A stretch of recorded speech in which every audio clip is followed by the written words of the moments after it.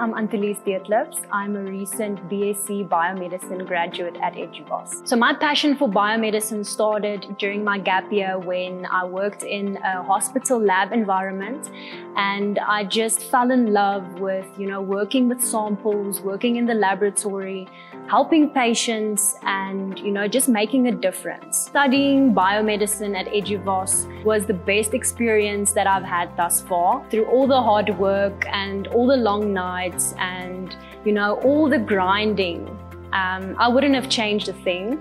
It really was the best experience that I think I could have had. I really made friends that I want to keep for the rest of my life. And also I met lecturers that are still helping me until today. They are still, giving me the support that I need. I can, communicate with them, ask them for assistance. So I really believe that coming to Eduvos really made all the difference for me.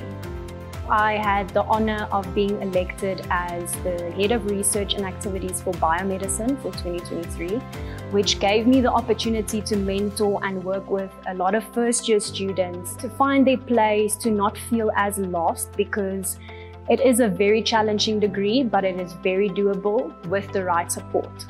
In 2022, I was awarded the second highest mark in clinical hematology. I was also fortunate enough to achieve the highest mark in pharmacology in 2023.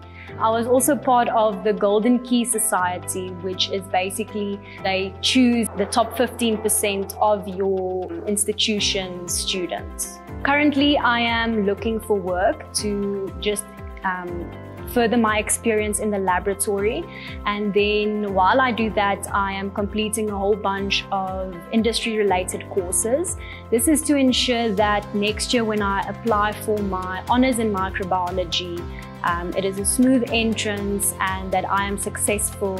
My passion for working in the laboratory, for touching people's lives and making a difference really is what sets me apart from any other candidates.